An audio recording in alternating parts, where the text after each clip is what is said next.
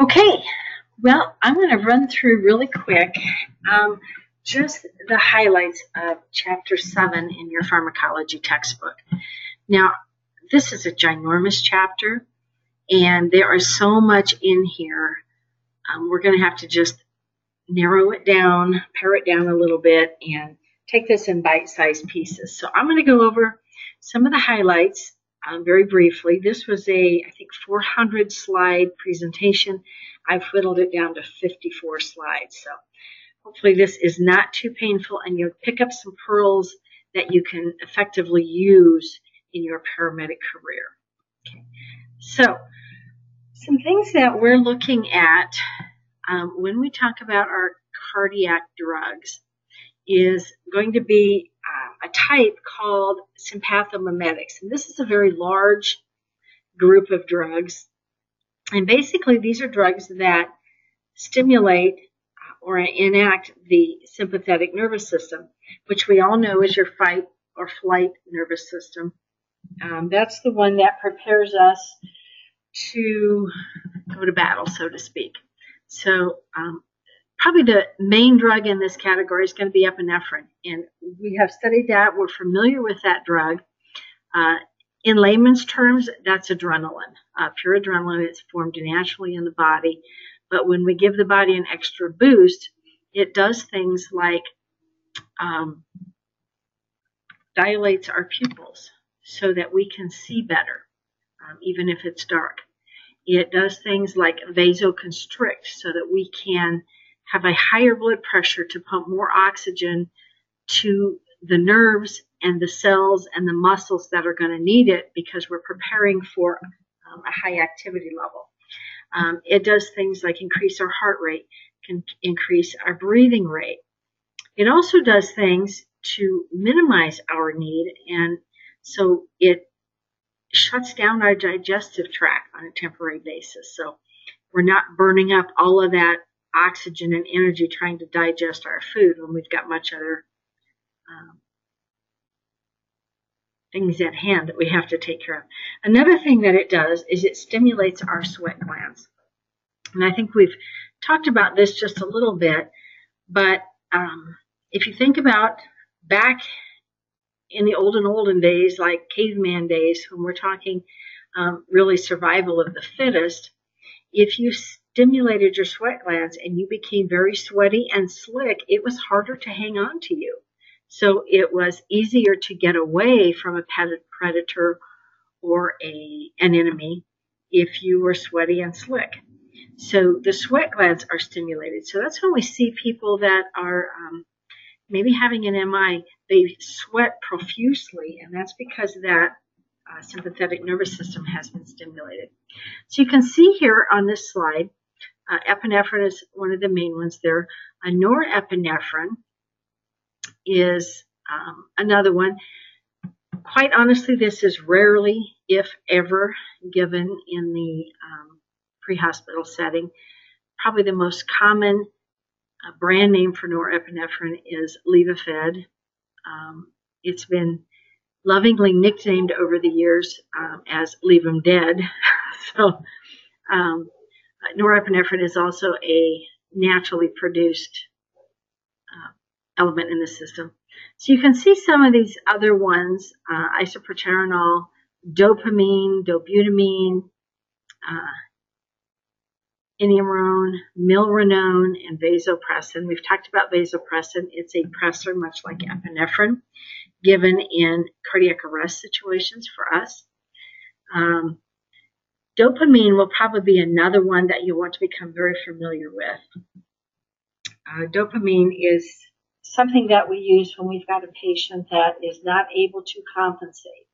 So say we've got someone that's in a state of shock, maybe septic shock, and their heart rate is up, they're vasoconstricted to some degree, but it's just not able to keep up. So we could give them dopamine, which is going to increase the contractility of the heart and vasoconstrict a little bit, but it's going to make each beat of our heart count for more, be more forceful.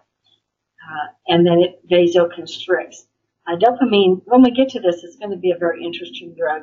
At low doses, it stimulates renal activity. So at low doses, it's going to cause the body to dump fluid through the renal system, through the kidneys, and get rid of it, which will lower our blood pressure. In cardiac doses, which is 5 to 20 mics per kilogram per minute, it will cause that increased contractility in the cardiac muscles and vasoconstrict to raise our blood pressure. So in our really sick patients, dopamine is something that is kind of our go-to guy. We'll spend more time with that as we get to that point because it's a bit of a booger to dose, and it has several different properties. So we'll deal more with that. Dobutamine is very similar to dopamine. It's really not given much in the pre-hospital setting, but again, it's very similar. Milrinone I put on the list because milrinone is a drug that has been recommended by the American Heart Association in the ACLS guidelines to be given specifically for cardiogenic shock. So because it's specifically named, I felt like it is something that you need to know. I'll be real honest with you. I have not talked to an EMS service and rarely hospitals that even carry milrinone on a known basis, let alone give it. But because it's specifically talked about in those guidelines, I want you to be aware that it's there. The other one is vasopressin, which we have already talked about. Vasopressin can be given in cardiac arrest in place of the first or second epinephrine dose. Give me a second one. There we go. Okay. Some other types of drugs are the adrenergic blockers. Okay, and these we lovingly call the lull drugs: propranolol, metoprolol, labetalol, atenolol, esmolol. And so all of these are beta blockers. And so when you see that LOL on the end, although like we like to remember that as little old lady on linoleum, or little old lady, these are beta blockers. And if you go back and look at your beta receptors, you're going to find that beta blockers typically are going to block the beta receptors that would cause the heart to be able to increase. So beta blockers are going to keep the heart rates low, which therefore should keep blood pressure low. In the case of a high blood pressure situation, this may come in very effective. The one thing that it will do is inhibit a patient's ability to compensate. So if you get a patient that, let's say, goes into shock, let's say they go into hypovolemic shock, and they need more oxygen moved around through their body. Well, that's going to, when those hypoxic situations are identified by the brain, the compensatory measure is that we would stimulate the sympathetic nervous system, which is going to increase respiratory rate and heart rate. But for our patients on beta blockers, the respiratory rate will go up, the heart rate will not. And so when you're dealing with people on these, you have to be able to think outside the box and think, okay, is this patient in shock? And if you're looking for your typical markers, like increased respirations, increased heart rate, and pale, cool, clammy skin, you aren't going to see the heart rate marker. So don't let that throw you off. If you don't see that, but you suspect your patient may be in shock or going into shock, take a quick look at their med list. If you see one of these LOL drugs, now you know why they don't have an increased heart rate. Probably the one that we see most of all in the pre-hospital care is metoprolol. Whoops. And we do give that in pre-hospital care for the purpose of beta blockers and things like that. So let's talk really quick about our antiarrhythmics. I'm going to go over these again just a little bit in a little more detail, but I kind of wanted to cover what drugs are in what category first.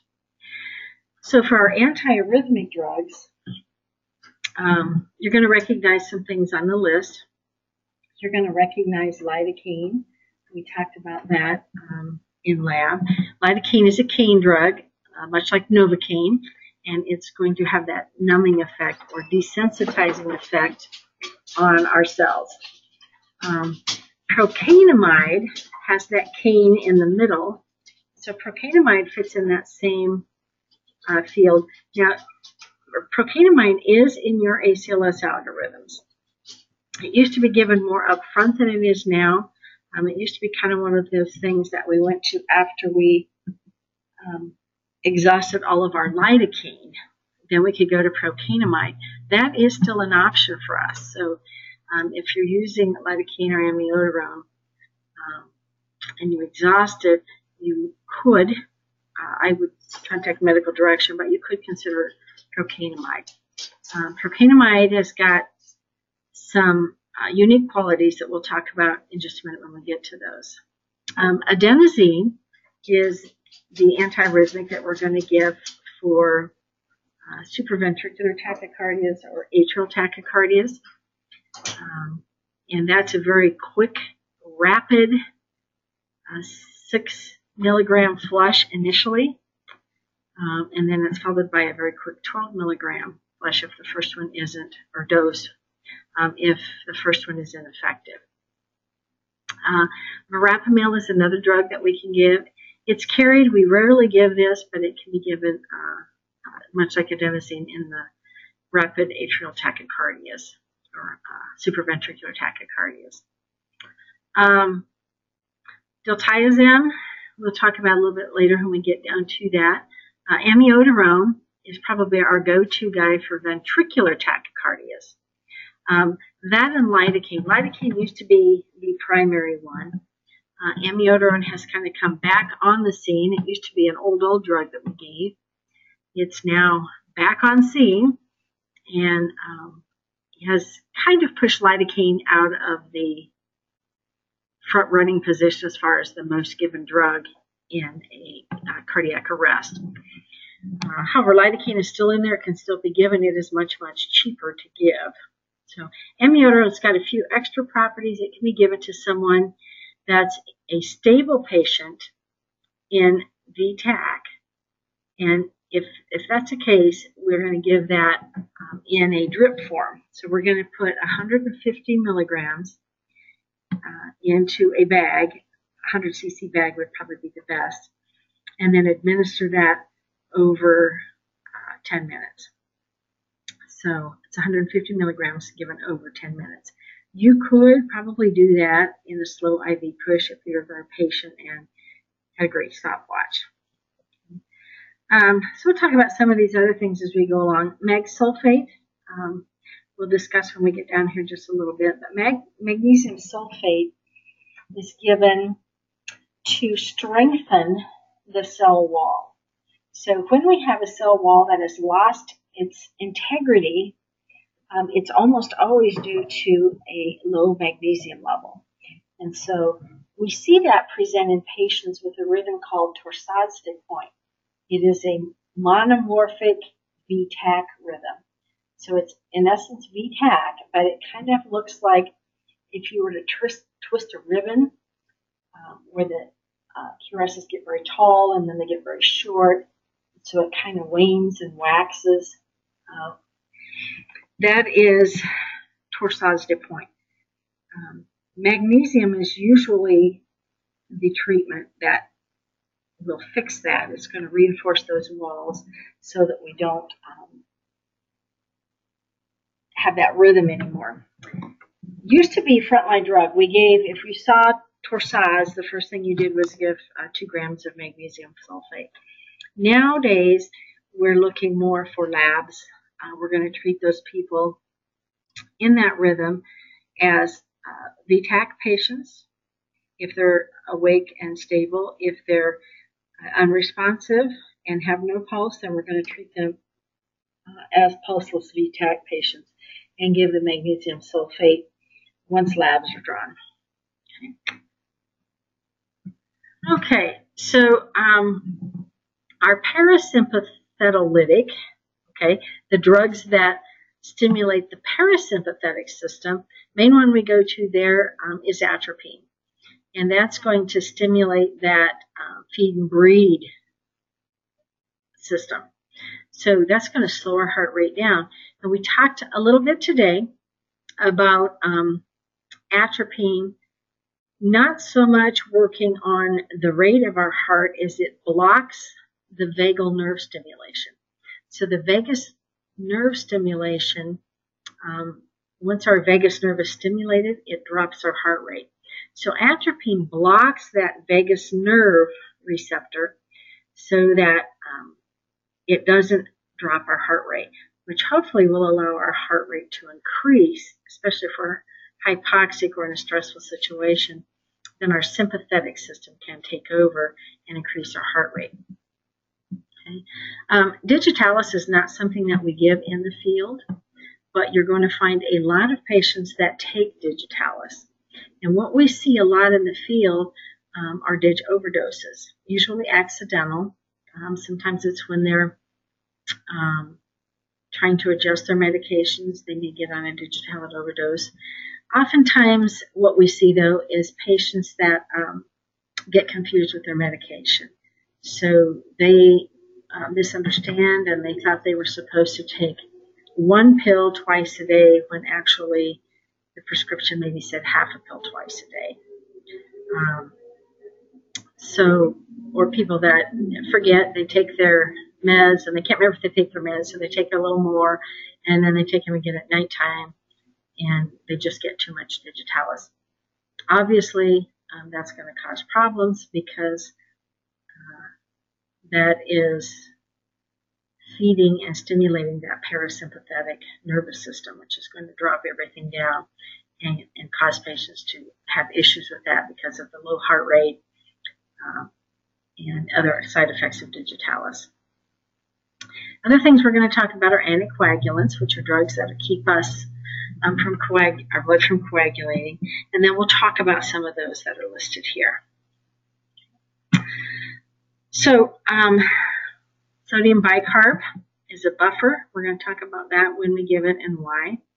And then we're going to talk a little bit about our pain management in chest pain, morphine and nitrous oxide being some of those. Okay. We're going to talk a little bit about furosemide being a diuretic and when we would give that. We're going to discuss nitroglycerin, which you guys know a lot about already. And then we're going to talk about calcium chloride and when that would be indicated for us. Okay. So very briefly, we're going to talk about the adrenergic antagonist, or those LUL drugs. Okay. So this drug actually antagonizes those adrenergic receptor sites. Okay. And so those adrenergetics are the beta receptor, so when we block those beta receptors, we call that's the name beta blockers come from. That's when we get those LUL drugs. Okay, so propranolol is one of those. It inhibits the effect of the catecholamines that are in the system. So if they're in the system circulating, those catecholamines are not going to be effective on that beta receptor. So the results of propranolol are going to be reduced heart rate, like we talked about with metoprolol. It's going to reduce our cardiac contractility. So each beat of our heart is going to be less forceful than it was before. Because of that, that's going to reduce our cardiac output, which is going to reduce our blood pressure. But it's also going to decrease our myocardial oxygen demand. And this is a pretty significant issue. If we've got somebody in cardiac arrest, generally they've got their sympathetic nervous system is stimulated because they're anxious, their heart may be low on oxygen, so they've got chest pain. And the more anxious they get and the faster their heart beats, the more oxygen it's going to take. So it kind of becomes a snowball effect. If we can go in and treat those patients, provided their blood pressure will tolerate it, with a beta blocker, that's going to decrease that oxygen demand. That's going to decrease the amount of oxygen that our heart is going to need to continue to operate. If we can decrease that, then we may be able to provide enough oxygen to feed that need, thus minimizing the emergency until we can get the problem fixed. So metoprolol, same thing. We hear this called low pressor a lot. That's probably the main brand name that we hear that by. And low pressor is generally given 5 milligrams over 5 minutes. It's a low IV or slow IV push, and you can see it blocks both the beta 1 and beta 2 receptors, which reduces our heart rate. It's going to reduce our systolic blood pressure, and it's going to reduce our cardiac output. So we have to make sure that our patient has blood pressure enough to tolerate this. But another thing this does is inhibits tachycardia. So if we've got a patient that's tachycardic and has a good enough blood pressure, we can give them low pressure and sometimes reduce the tachycardic rhythm there. Also, if you've got a patient that's in atrial fibrillation or atrial flutter that's very rapid, this is a nice drug to try because sometimes it controls that ventricular rate, which is really what we're looking at. In atrial fibrillation, the atriums are just fluttering and kind of chaotic. In atrial flutter, the atriums are in a rhythmic pattern, but they're very, very fast. What we want is we want that ventricular pace to be slow enough that it can effectively pump to the best of its ability. So by giving metoprolol in these situations, sometimes it helps us to control that and get the patient into a more controlled situation. Atenolol is another one that we may give in pre-hospital. It is a non-selective beta blocker. It also blocks the alpha-1 receptors.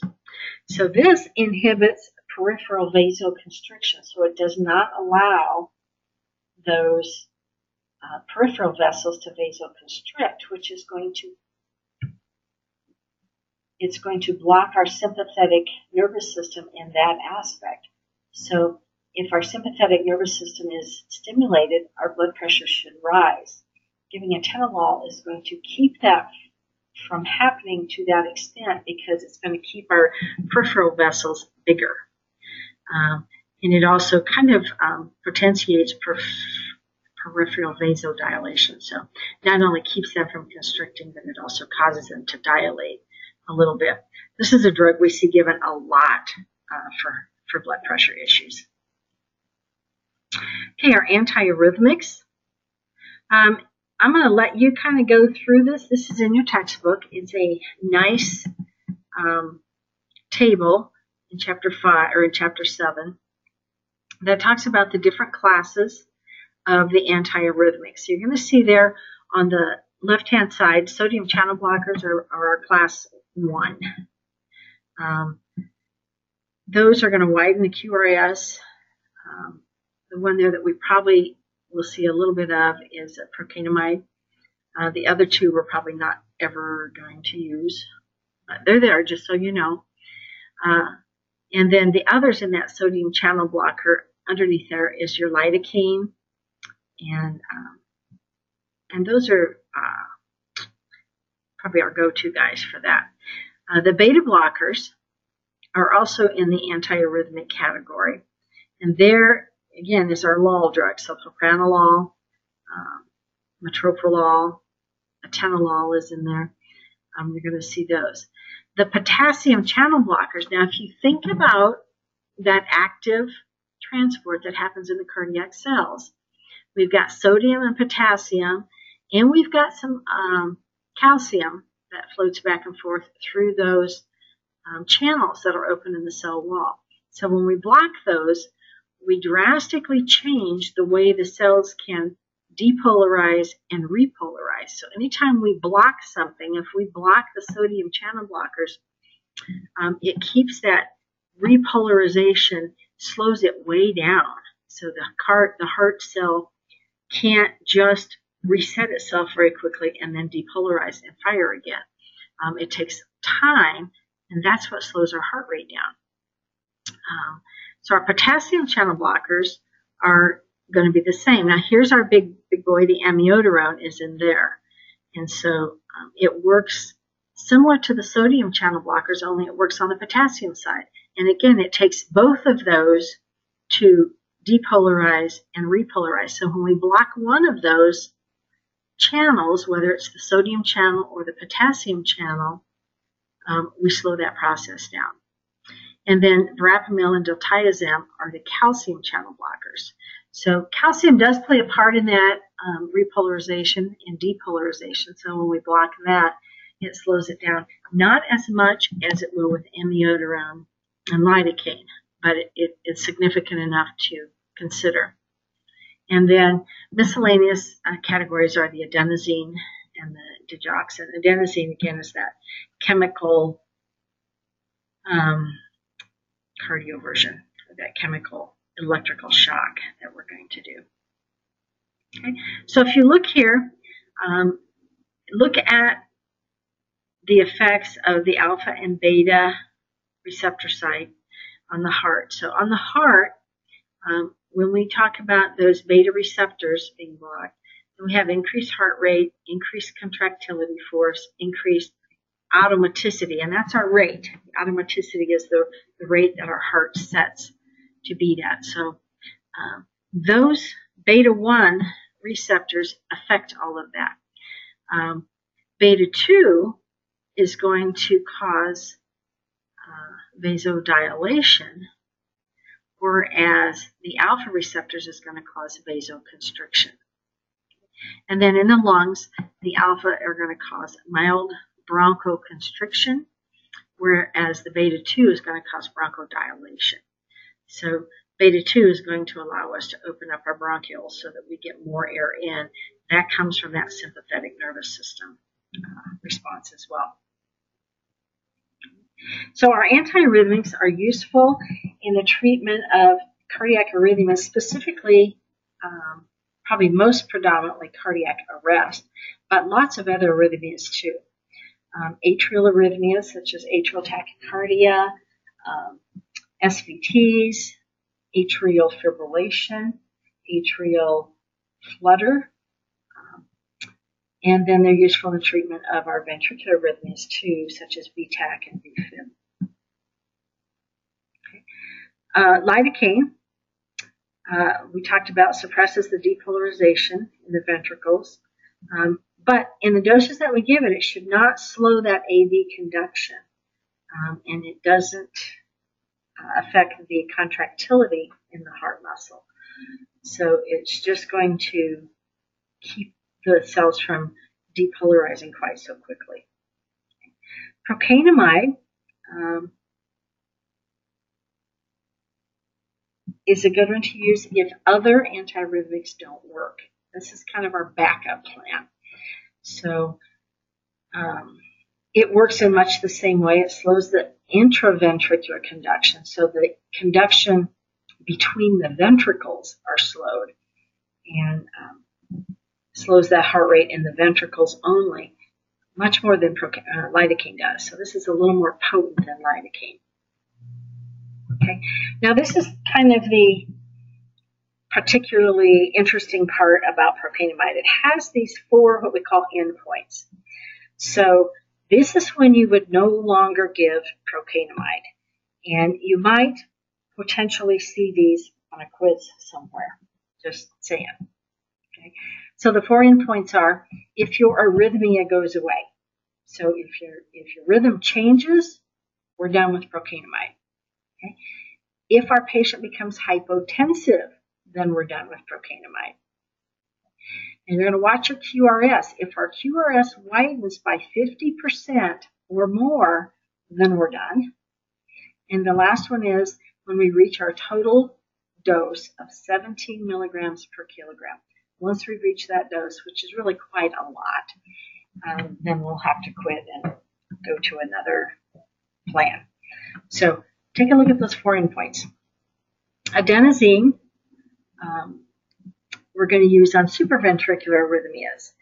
So its half-life is approximately 10 seconds. So we talked about giving this in a very proximal IV site. So go as high as you can on the arm or the IO in the humeral head to give this drug, because you've got 10 seconds to get it to the heart before the body absorbs it to the point that it's not going to be effective. This is a naturally formed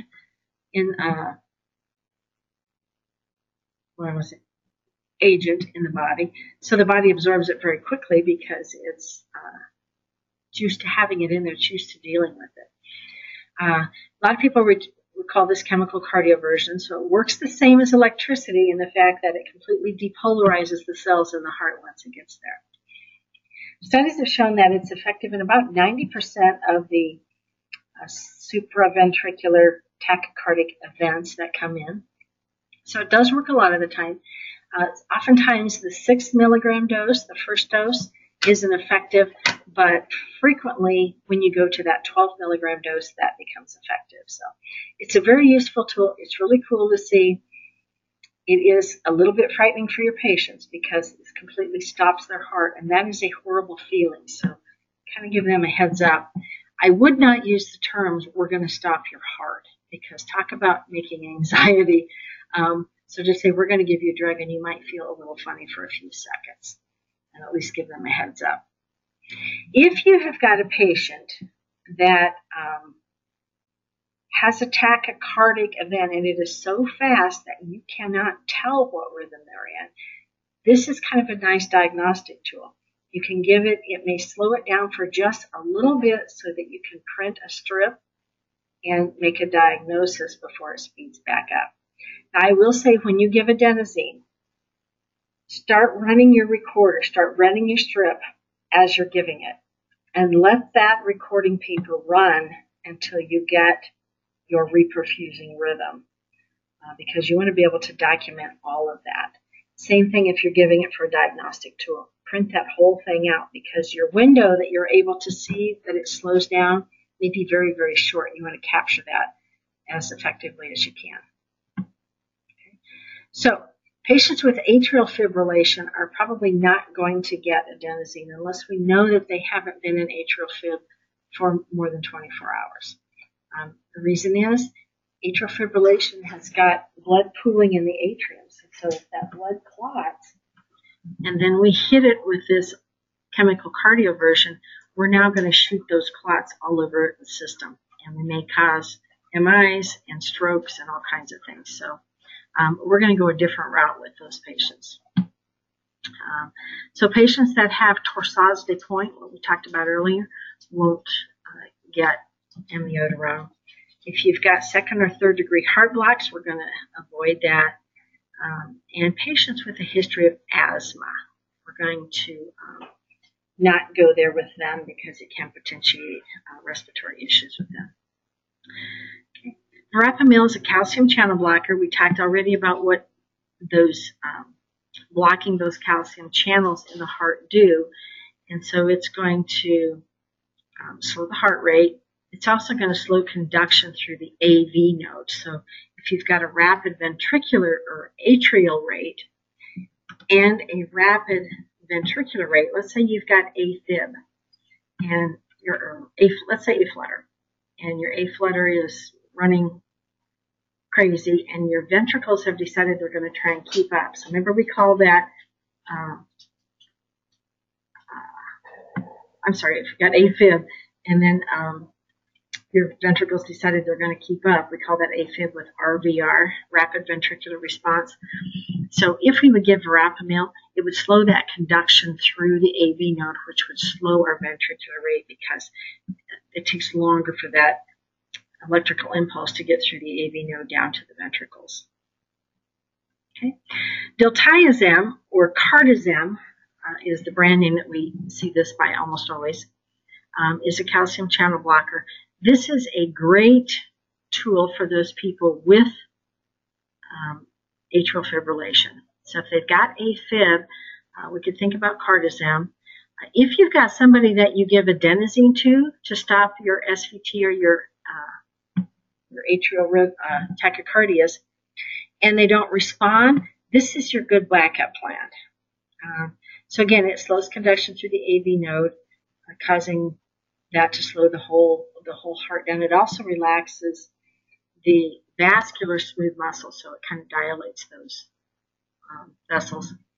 And cardizem is given with a bolus initially, and then followed up by a drip. So I've had several patients that did not respond to adenosine, but responded very well to cardizem. So they kind of were on our list of regulars, and when we got there, we knew that this was probably going to be the treatment we were going to go to. Okay. However, this can cause systemic hypotension, so you've got to make sure that you've got a hemodynamically stable patient in that area. And if for some reason we would have an overdose of cardizem, then we could use calcium chloride would be the antidote for this calcium channel blocker overdose. Amiodarone, we talked quite a bit about. You guys are learning about this week, so this is something that should kind of be a review for you. It's a very potent antiarrhythmic, and it's our first-line antiarrhythmic usually given in cardiac arrest. So it affects the sodium, potassium, and calcium channels. So it blocks all three of those, effectively reducing the heart cell's ability to depolarize very quickly. So it has, because of that, alpha and beta blocking properties both. I think we talked about amiodarone being given in multiple ways. It can be given as a bolus, IV bolus. It can also be given as a drip for your stable ventricular tachycardic patients. Okay. Magsulfate is an antiarrhythmic that we talked about, used in torsades de pointe. And if we see that, then we really want to make sure we get some labs very quickly, because we're probably going to be giving some magnesium to this patient based on their mag levels. So if they're very, very low, we'll probably give a high dose. If they're only slightly low, then we'll adjust that dose. Typically, without labs, I think 2 grams is the first dose of magnesium.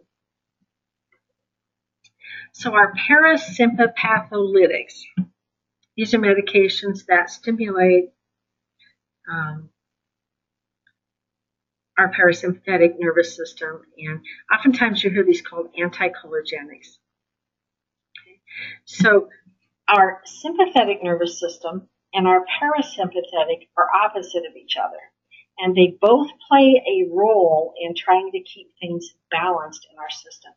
If one of them gets out of hand, the other one steps it up to balance things back out.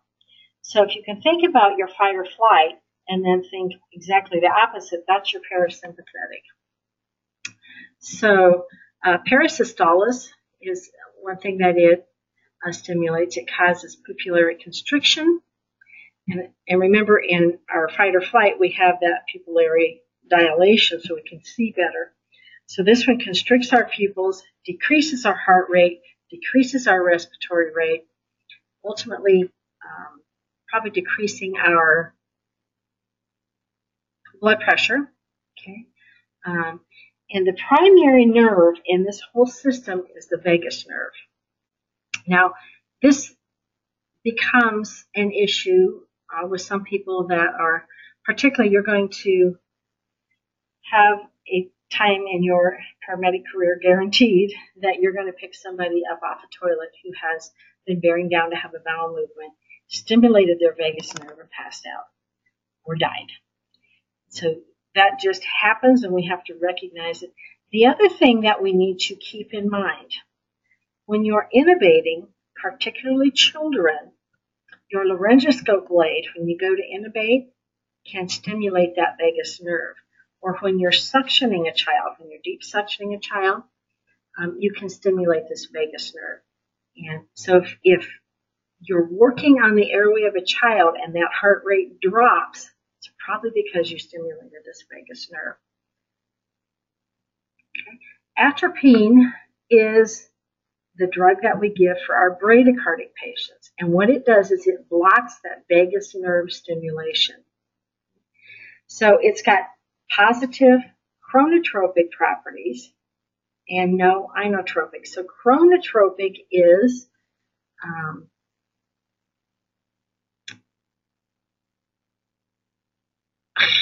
I lost my brain of thought here. So chronotropic and inotropic are two terms that you probably need to know. Okay, so chronotropic affects the rate of the heart. So a positive chronotropic increases the heart rate. A negative chronotropic would decrease it. So atropine is a positive chronotropic agent. Inotropic term refers to the contractility. So atropine really does not affect that one way or the other. Again, a positive inotropic effect would be one that increases the contractility, like dopamine. We talked about that earlier. And other thing that we would give atropine for is the antidote in organophosphate poisoning. Organophosphate poisonings are probably they're nerve agents. So in other parts of the world, that would probably be a major concern. Not so much here, but in our setting in the Midwest, we see this mostly as pesticides. So a pesticide overdose or a pesticide exposure is an organophosphate poisoning. And we were going to give tons and tons of atropine. So if that happens and you know you have that, you might call the ER and let them know what you're coming in with because they're going to need to stock up on atropine, as are you in the truck. So. Okay. Cardiac glycosides, digitalis is the one that we talked about that. It's the oldest medicine known to man. And I think in the very first lecture that you heard, it did talk about dig and how that was actually developed the first time. Digitalis is used to treat congestive heart failure. So this has a positive inotropic effect. So it increases the contractility of our heart. It significantly increases cardiac output. So as you recall, in congestive heart failure, the problem with that is we don't have cardiac output. And so the fluid backs up and it ends up in our lungs because it backs up from the left ventricle back through the pulmonary artery and pulmonary veins. And the water actually, by osmosis, moves across the cell walls into the lungs. It's got to go somewhere. And therefore, we have wet lungs. So just so you know, digitalis is given for congestive heart failure to increase cardiac output so we get less pulmonary edema. This is not something that we give pre-hospital, like ever, but we are going to see a lot of patients on dig because we take care of a lot of CHF patients. Anticoagulants are medications that inhibit our blood from clotting. So typically where we're going to see these used is in acute coronary syndromes or MIs, chest pains. If we've got embolotic, which means there's an embolus, or thrombotics, there's a clot in our brain. So if we've got those clotting or thrombolytic type of strokes, we can give those then. If we've got a PE or a pulmonary embolism, which is a clot, not in our lungs, but it's a clot in the vascular system around our lungs. So remember, in a PE, we can still move air in and out. We just can't move the blood around to grab that air or the oxygen. And then we also use it in DVTs, deep vein thrombosis. So those are clots that are in other parts of our body in the vascular system. These are all dangerous because if those clots break loose and go to our heart or our brain, they can cause heart attacks and strokes. So anticoagulants actually go in and kind of dissolve those clots and hopefully open that vein back up so that we can move blood past there again. So the most common anticoagulant is going to be Coumadin. You're going to have a ton of patients on Coumadin. Warfarin is the other name for that. Basically, Coumadin is rat poison. Okay, and that's what they put out there in the rat poison. They give it to the mice. The mice eat it because it tastes good to them, and all of a sudden their blood becomes so thin that it literally seeps out through their vessels and they bleed out. Typically, this is taken by mouth, and it's probably going to be a medication that is prescribed to our patients. It can take days to have any therapeutic effect. So if you've got an emergent situation, Coumadin is probably not going to be the drug that's prescribed to them. We're going to think probably more along the lines of heparin. Heparin can be given IV. It is measured in international units, IU, and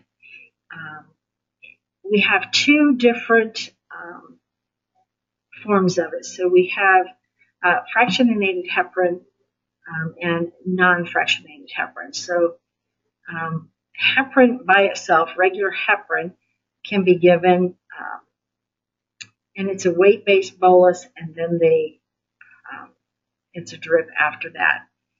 The other one that we can give is low molecular weight heparin. Enoxaparin is the generic name for that. And let me think here. I should know this. I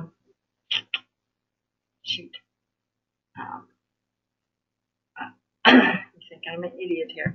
But the fractionated heparin is going to be given usually in a shot or an injection. And it is kind of long-term. So once they give that, they've given it and it's done, a lot of physicians like that because it's in, you don't have to mess with it anymore. A lot of them really don't because you can't control it. Once it's in there, it's kind of a slow-acting one. Lovenox is the name that that's normally seen as. And so you give it, but you can't really take it back out. So with our regular heparin, it is not very long-acting, so you shut it off and you can send them right to surgery. With the Lovenox, you don't necessarily have that option. So that's going to be a physician call, and that's not going to be something we're probably doing pre-hospital. You will transport a lot of patients with these drugs on board. And if you happen to be working in a hospital base, you're going to be giving these frequently. A lot of times heparin and nitro drips are run side by side in patients with chest pain that we're going to go down and have a stent put in. So know that if you start an IV and you're going to be running heparin and nitro, those are compatible, but only for a short period of time. So if they're going to be running more than an hour, you need to have 2 IV lines for those so that you can separate them out. Okay. The other one that we're going to throw in here with anticoagulants is aspirin. And we've already gone over aspirin. We know the properties of aspirin. Basically, it inhibits platelet aggregation. So we take those platelets. You've probably heard me say I call it the PAM of platelets. There's little sticky things on our platelets that when those platelets are activated, these little sticky things come out and they stick together. Aspirin keeps those little sticky things from coming out. So it keeps them slick. So instead of sticking together, they simply bounce off each other or slide right next to each other and go on their merry little way. So this is highly effective if you've got a MI that's a clot. If you've got a clot in your coronary arteries, this is a great thing to do. If we know for absolute certain we have a patient that's having a stroke that is a clot, this would be a great thing to give. But we don't ever know that for certain until we get them to the hospital and they do a CT. So with our stroke patients, they do not ever get aspirin. Okay. Plavix is a platelet aggregation inhibitor. And this is something that I think initially we talked about giving this pre-hospital, and it was kind of the thought that we would, as soon as we found a patient that's having an MI, we would get them on Plavix. or clopidogrel is the generic name for that. But there has been several kind of setbacks with Plavix. It is a great drug. A couple things that are troubling with it. It's very expensive. And so patients that don't have good insurance to cover this, it's probably not a good idea to start them on it because of the expense. The other thing is, if they suddenly get off of it, the effects of that have been fairly dismal, especially with our diabetic patients. So there's some ongoing studies. There was a class action lawsuit a few years ago with people suing physicians and drug companies because their loved ones were on Plavix. They were taken off and they immediately died. And there was quite a large number of those people. So Plavix is now given more to people that have coated stents put in their heart. So they've got this coated stent, and it's actually coated. The stent goes into their coronary arteries, and it's a little wire mesh thing. Sometimes, depending on the size of the artery, they will coat that little mesh frame with chemotherapy drugs. And they have found that adding Plavix to that has been a good mesh, but they're going to be on Plavix probably for the rest of their life. So they need to make sure that they can, number one, be compliant with that they're the type of patient that is going to take their meds and they can afford it, because taking them off has not been a good thing. So if they've had a recent stroke, myocardial infarction, or MI, or if they've got peripheral vascular disease, which puts them at high risk for both a stroke and an MI, they might be candidates for Plavix. Okay. Fibrinolytics are drugs that we can give that will actually go in and dissolve clots, and they're very clot specific. Aspirin, again, is going to be in here because it kind of has that property. But it, as simple as aspirin is, it's had a really good effect in reducing mortality in heart attack patients. So the three fibrinolytics that I'm going to just talk about tonight, there's a whole bunch of others, but I'm going to talk about these three. Streptokinase was probably the original, and when we first started giving streptokinase, we started it because we were doing balloon angioplasties, which means they would find an artery that was blocked. They would put this little balloon down in there, blow it up, which would, in essence, break all that plaque loose, and they would kind of catch it down the road, but they'd break that plaque loose and then take the balloon out. Well, it worked really good, except it almost immediately grew right back. And so a lot of those patients, up to about 80% of them, were restenosising within the next couple of years. Excuse me. So we had to do some revamping. It was a great idea. It was a good starting place. So that's kind of the grandpa of the fibrinolytics. The next one that we kind of came into play was TPA. Down here at the bottom. And that's tissue plasminogen activator. TPA had a little better results than streptokinase, but they were still restenosising at about 35% rate. So they looked for something better, and today what we use is what they call TNKase, or tenecteplase. And tenecteplase is used primarily for patients who are having MIs. So if they're having an MI and they are a distance away from a facility that can perform a PCI, a percutaneous intervention, or they placing the stent. So if they don't have a cath lab close by, we can consider tenecteplase, because that's going to go in and be very effective at dissolving that heart in patients that qualify. Now, there are time frames they have to meet. There are medical criteria that they have to meet, like they cannot have had any bleeding disorders recently. They cannot have had any recent surgeries. They can't have like bleeding ulcers. They can't, there's a whole list of things that they have to meet.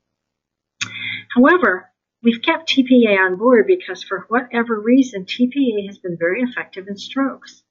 So TPA still remains our #1 treatment in stroke patients, whereas tenecteplase is kind of the front runner when it comes to clots within our MI system. A couple other things that we're going to talk about are the buffers. And when we get to some more of the medical issues, when we're talking about acidosis and alkalosis a little more in depth, we're going to talk about our buffer system. And one of the meds that we can give when a patient is acidotic, so if they are high on the acid levels, we can give them some alkaline to help balance that out. And you can see here that our normal pH is 7.35 to 7.45, 7.4 being the norm. But when we become hypoxic or have some other issues that can alter that, then our serum pH can fall quickly, which makes us acidotic. So sodium bicarbonate is our go-to person for this. We carry this on the squad.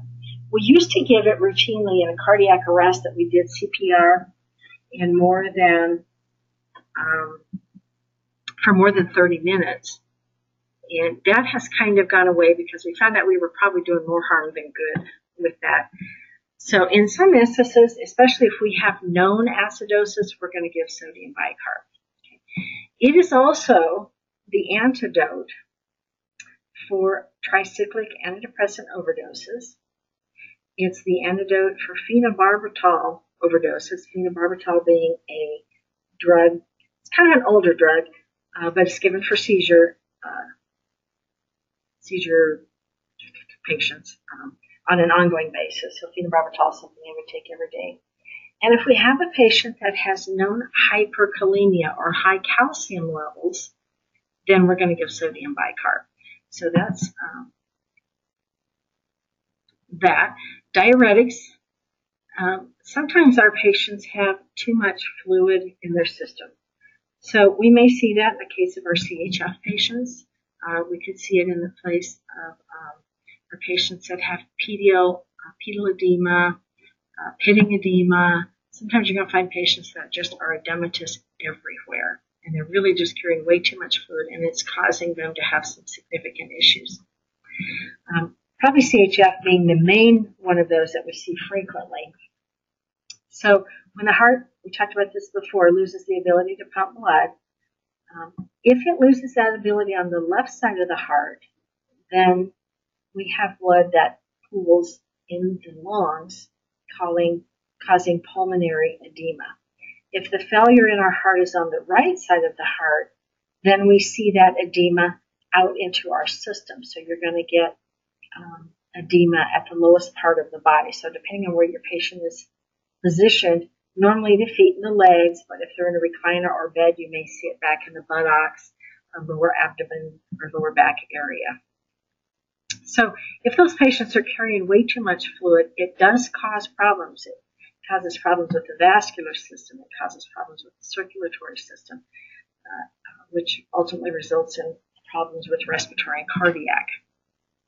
So our objectives are, with these patients, are to increase cardiac output and reduce our pulmonary and peripheral edema. So furosemide or Lasix is kind of our go-to guy. We used to give this a lot pre-hospital. There was some studies that came out that said that if it's given too quickly, that we can cause all kinds of issues.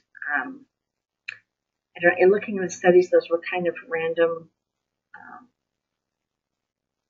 not real frequent issues, but it did become a big issue, and so this is not something that we give pre-hospital anymore, unless, rare occasion we may give Lasix.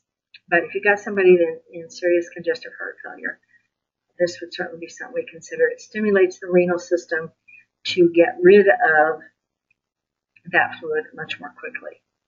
Okay. Anti-anginal agents, so drug medications that we give for chest pain. As you know, chest pain usually happens when the coronary arteries get plaque built up in them to the point that we're not moving enough blood and oxygen past that blockage to supply the cells beyond that point. Interestingly enough, that plaque buildup is usually greater than 90%, most of the time greater than 95%, before you ever have any signs or symptoms.